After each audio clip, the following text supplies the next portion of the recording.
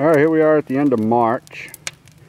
We started collecting sap about 3 weeks ago. It's been hit or miss.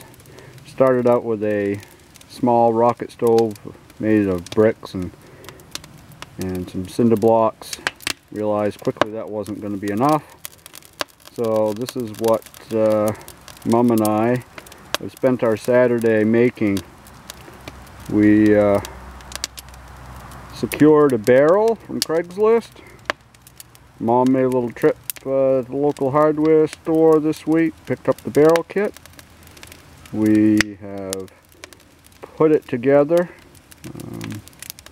got it all set up, put a couple of inches of sand in the bottom.